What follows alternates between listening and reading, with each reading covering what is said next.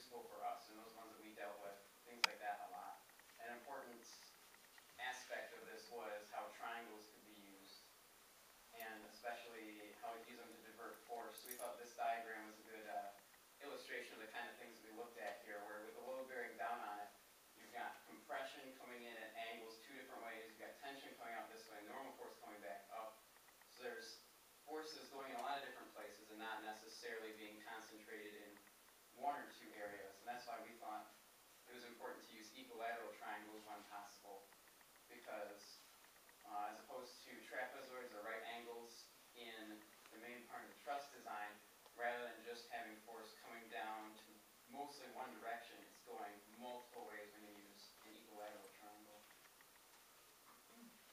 So on top of this, as we started to design our truss, we found that the best way to divert the force from the center of the truss into the towers to help the towers actually help out the ratio was to create an arch.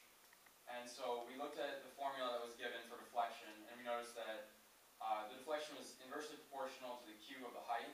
So the height was obviously very important. So we found that if you lay a piece horizontally, and you put a weight in the center of it, it's going to have a lot of deflection. But if you take that same piece and angle it up and put the same weight on it, it's going to have a lot less deflection. So we did some experiments with that. So yeah, we just took pieces of balsa wood and we tried them at different lengths and different angles and everything, and we just tried to figure out what would be the ideal length of the balsa wood for the arch and the height of the arch and everything. We tested this out in the computer using the Model Smart 2D program, where we designed the individual parts, like the truss, the deck, or the towers and the ends of the deck, and the end supports in the 2D program, and then we put it all together in the 3D program. We see how it would fit together and how the ratio would hold as each piece was actually put together. And then after that, we designed everything and put it into the CAD software, which was really essential to helping us build the actual bridge and getting exact measurements and exact angles and everything. So we started with a simple truss design. It was basically just a rectangular prism, and then we kind of used the program, which really helped us in saving time and resources, to take our first design and step up from there, find better ratios, start with rectangles, start finding which arch was the best. So we just tested a bunch of different sizes, a bunch of different angles and everything, and we ended up even adding in a trapezoid into added into the arch of the deck. We also looked online and studied different types of truss structures so we could see which one was best fit. And we came up with the idea of an arch truss, as stated before, and we studied the cantilever design, and we slightly modified it so that it would fit our truss. And that's, although we didn't use exactly the cantilever, we like that kind of design, and we use that as a basis to modify a little bit what we did. And then from there, once we had that, it was largely just a matter of trial and error for a lot of it, where we were able to use the software, fortunately, to more effectively determine exactly the specifics once we had our idea in mind. And the 3D software really was an invaluable part of doing that, because it allowed us to test different things without using a lot of time and resources, and then we could find weak points or things that we needed to fix relatively easily. So here's a picture of one of our first designs once we put an arch into our truss. And this program was really good at helping us find out where the best places was to have the arch angled and the best way to put in triangles.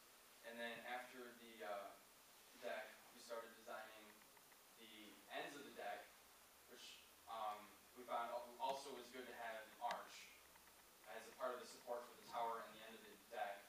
And then this is a picture of our initial tower design when we wanted 4 towers.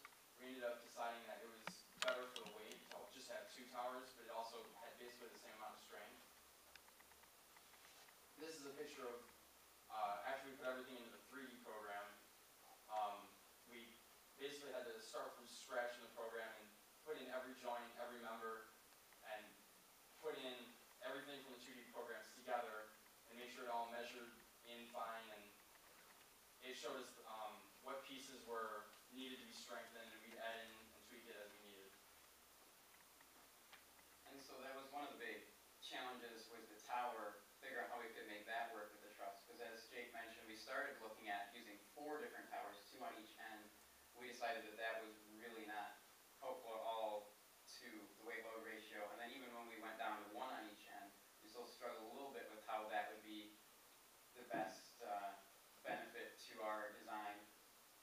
And then learning to use the new software, the 2D and 3D Model Smart programs, and then the CAD software were a little bit of a struggle because we don't have much experience with that kind of thing.